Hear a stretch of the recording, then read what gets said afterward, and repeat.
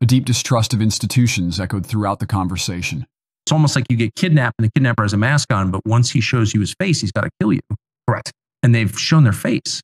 Yeah. Again, I don't think there's anything they wouldn't do. I mean, you put out something, I think it was on Twitter yesterday, which was, sort of that extreme. Like, well, if they can't get Trump this way, what's the next level? And I think they've proven that they'll do that in the past. I think we're now figuring that out.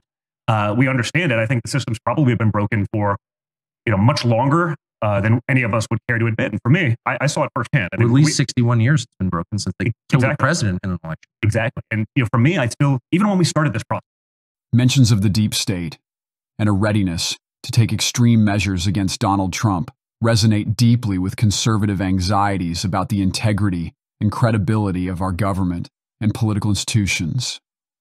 This highlights a profound need for vigilance and skepticism to uphold true power.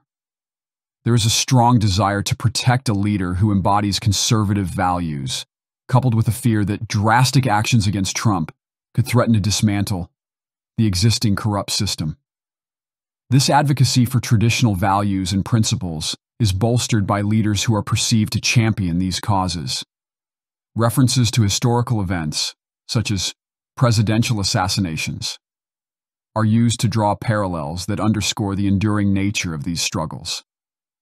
This continuity of challenges faced by conservative leaders calls for steadfastness and resilience against such threats, placing current fears within a broader historical narrative and providing a profound sense of consistency and purpose.